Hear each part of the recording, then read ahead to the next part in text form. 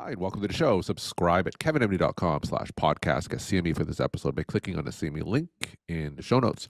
Today, we welcome back Amy Baxter. She's an emergency physician. She's the CEO of Pain Care Labs. Today's KevinMD article is titled "The Preference for Insurance Coverage of Opioids Over Non-Pharmaceutical Options Explained."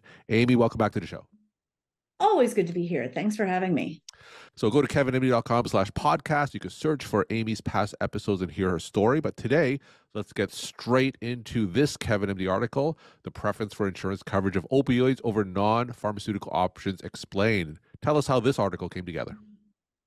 Well, I've been interested in why we have gone toward opioids and really pharma so convincingly in this country. Other countries, when we go to visit our friends in Czech Republic or the UK, they laugh at how many pills we bring with us. And I don't know about you. Do you take many pills? I take some pills. Yeah. Less than five. Less than five. Yeah. I find that a lot of physicians are often kind of more reluctant to take medications, even over the counter. So I started trying to figure out, well, what exactly is it that makes us not want to travel without our Claritin and maybe an albuterol inhaler and maybe a couple other, some ibuprofen for sure and Tylenol just in case that doesn't cut it. And then they're laughing at us for having that plus leukotriene inhibitor. So, but looking back at the reason why we are so suborned by pharma in many ways, and I had a couple different theories how it related to the opioid crisis. One being that we were trained on statistics using pharma, trained on derm using pharma, trained on most everything because pharma can afford the best statisticians, the best writers, the best research. And so in medical school, you're trying to learn off of really quality pieces. And so that's where we learn. My other theory was that we take multiple choice tests to get into med school. Yep. So we're really used to having one right answer and believing that there's one. But when it came to opioids, I felt that the Sackler Purdue Pharma lectures made us not just think that for a while opioids weren't addictive, but also it really left us with this lingering belief that we could solve the problem of pain with a pill. Yeah. And that premise was part of why I wrote this article. So you wrote that insurance coverage of opioids are preferred over non-pharmaceutical options. So tell us a little bit of context about why that is and how prevalent that is. Yeah, so this is really interesting. The deeper in now, the conflict of interest is well declared. I started using mechanical stimulation for pain blocking in 2006. So I make devices that block pain. And as I have tried to get these available and inexpensive and covered by Medicaid and Medicare, I've learned a couple interesting things.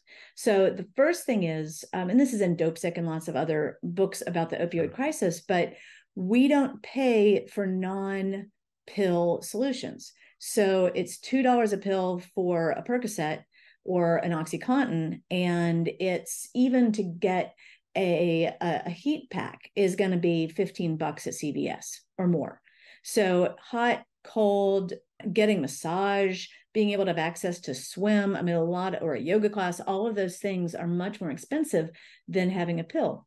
And this is where it comes from. So Medicaid and Medicare are funded from an 1882 statute where they are given the responsibility of taking care of seniors who have illness or injury or bodily malformation. So the illness part has really predisposed what is covered toward pharmaceuticals. And the injury part has really predisposed orthopedics and orthopedic surgeons to get paid. Mm-hmm. The problem is that there's not a balancing or a cap. So two interesting things that have happened recently. One is, and this wasn't recent, but it really shows where we are. So my uncle during COVID had a burst blood vessel, and it turned out he had a tumor that had been eating from his kidney into his lungs. So my aunt, who is from Russia, goes with him to the emergency room. His lungs are full of blood. They admit him to the ICU, and he stabilizes after a couple of days. And so they send her to pick him up that day with prescriptions. So what do you think he gets? So he also had some atrial fib while he was in. So they give her a prescription for Eliquis. I know the bleed, but whatever. Eliquis and a combination inhaler. Sure. And so she's originally Russian. Their insurance has run out. She's being dumped with him to take him home that day, and she has a prescription. She goes to the pharmacy, and it's almost $1,000. And so, and then she goes to another pharmacy, and then she calls me, and she has no idea. She's like, Eliquis. So I talked to her doctor. I find some samples for her, but the bottom line is that this happened again about a week before his death. And so she spent $1,000 of money that they didn't have in their bank account for medications that could have been $5 warfarin and a $20 albuterol. So this is sort of elemental underpinning the issues of not taking care of pain properly in our country, because the amount of money that Medicaid and Medicare get to spend is fixed, but 17 billion of what is spent in the Medicare budget is spent on Eliquis, one drug. Yeah. And so there's no way to allocate one pot of money for another. And the other thing is with this focus on bodily malformation. So part of that statute, the CMS clings onto is says they don't pay for comfort items, yet they have a lot of right now opioid preventing indications to take care of pain, but they're really still looking for more pill solutions. And there's not a good mechanism, first of all, to distinguish what is comfort versus pain. And second of all, they're strapped. And if there's no way to move money from medications, and if physicians and patients can be advertised to and pick whatever medication they want, then, or at least ask your doctor about the one that really costs a lot. I think that those are where the threads are of the problem. So now, for those who aren't familiar with how Medicare decides what is covered and what is not, just give us a 30-second primer of that decision-making process. Sure. So when medications are approved by the FDA, the Medicare and Medicaid will almost always look at the FDA's Center for Drugs recommendations and take it, and then they will cover it. And when Medicare and Medicaid cover a medication, then insurance companies usually fall in line. With a medical device, the FDA can approve it, can say that it is indicated for treating something, but Medicare rarely covers it. And so the process, so there's something called, there's a couple different categories of Medicare. There's DME, durable medical equipment. There are CPT codes, which is you can buy this for your practice and then bill using this tray for laceration repair. Yeah. So they're different categories. And what happens with the DME, there's 4 different regions in the US. And so when you apply with a medical device to have it be considered a durable medical equipment, most of the things that are covered, splints and beds, those are to deal with the bodily malformations. If you have a novel device or novel technology, then if there's no code under which they can put this, it's called a HCPCS code. If there's no way that somebody can put on in a Pyxis or put on a billing, this is the device that I prescribed with this code, no code, there's no possible way for this to be used in practice. It used to be you could use a miscellaneous code and that was fine because people could still use that code. But now, because it takes so much time and overriding a computer system means about an hour of labor, no one will use the miscellaneous codes anymore. So what happens then is the DME group says, well, we're not going to cover you because it's not durable, it's not used at home, it's not primarily used for a medical reason, or in the case of pain devices, they say this isn't for pain, it's for comfort, and we don't cover comfort items. So it's very Byzantine, but at least when it comes to the opioid crisis, there are an awful lot of combinations of comforting items that can be used instead of opioids and will reduce the use. There are also novel technologies that reduce pain, but so long as CMS can call it a comfort item, it will never get to patients who can't afford it. So, from the patient standpoint, it is significantly cheaper for them to fill a Percocet prescription or an oxycodone prescription than it is to get some type of non medication based device to help with their pain. That's right. Absolutely well summarized, my friend. Yes. So, what would be some FDA approved devices for pain that would make sense for Medicare to cover? Well, I always feel awkward at this point because certainly what would be great is some body pillows after, say, shoulder surgery. One of the biggest issues after any kind of shoulder surgery is sleep, and sleep is medicine. Being able to get deep restorative sleep decreases irritability, increases pain management. So there are specific kinds of shaped pillows that will hold the body so that people can sleep better. Those aren't covered. There are the devices that we have been making for years. So they use a certain kind of mechanical stimulation to interrupt the pain signal and also increase blood flow. One of the things that CMS actually said this time was that they considered mechanical stimulation to be distraction. So what was interesting was, so I went back in the literature, and it turns out when we started with this idea of gate control, the idea that touch nerves can override pain nerves, that was in a publication in 1965 by Melzek and Wall.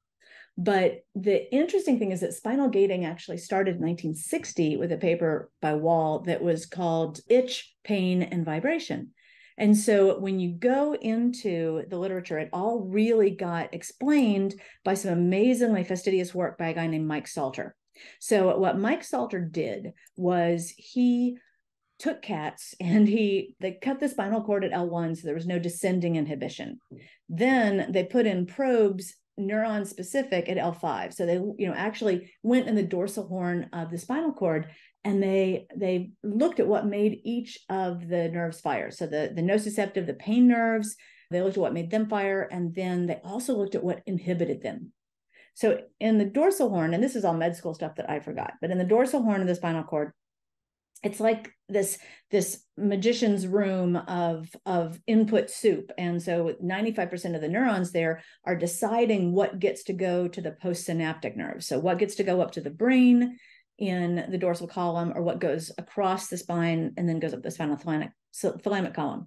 I know I'm in the weeds. Let me get out of it.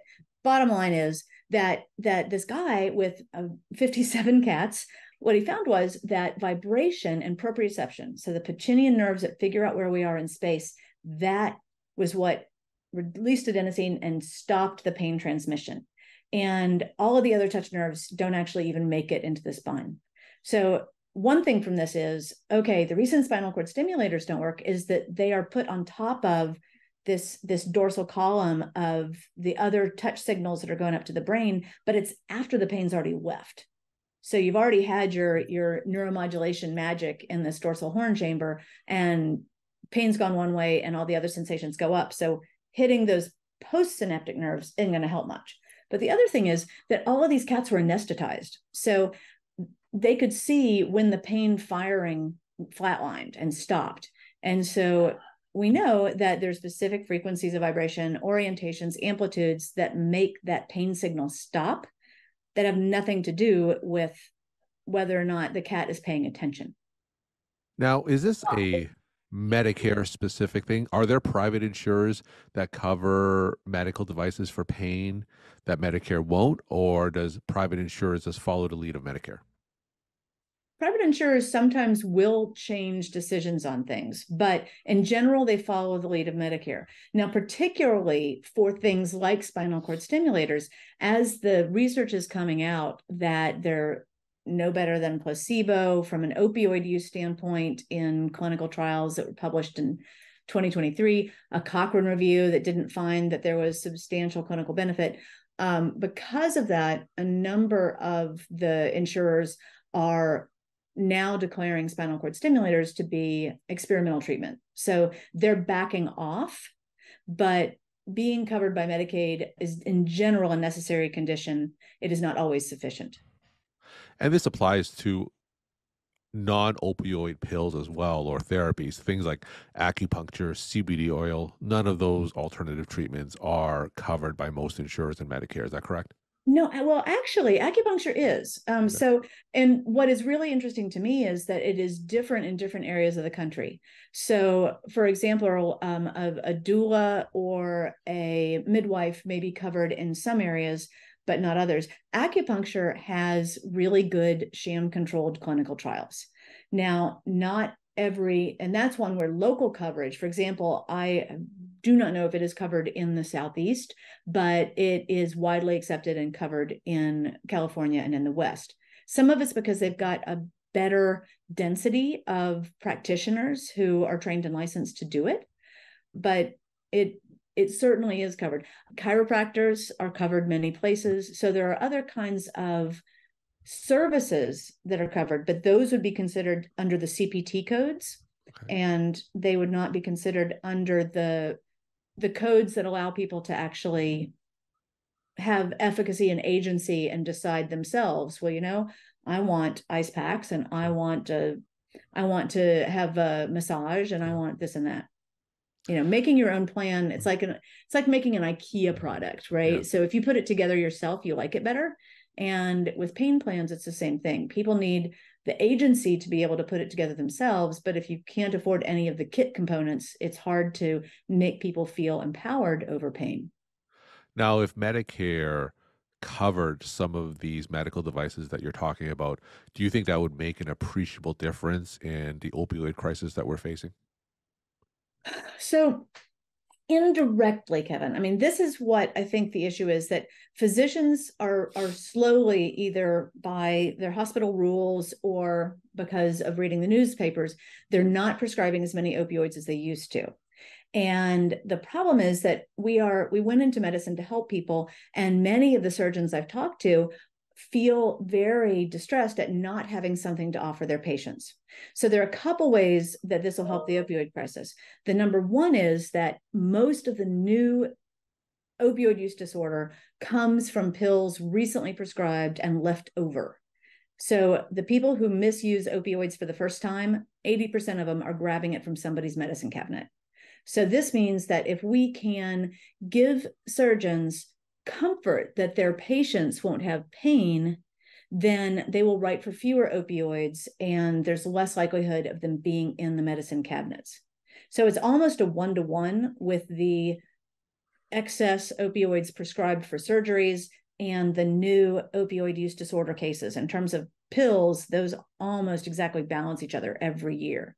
So by shutting off the faucet of new unused pills, we will definitely impact the opioid crisis, and will make people less comfortable looking at a pill and thinking, I'll give it a try in high school, when it actually could be laced with fentanyl. So the less familiar, the less normal it is to take an opioid for any reason, that will help the crisis. And in order to do that, we need to give prescribers a host of other options that their patients can use that can mitigate pain.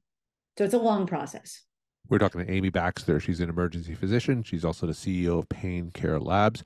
Today's KevinMD article is titled The Preference for Insurance Coverage of Opioids Over Non-Pharmaceutical Options Explained. Amy, let's end off with some of your take-home messages that you want to leave with the KevinMD audience. Most encouraging thing is that there are so many hospitals that are finding ways to offer options.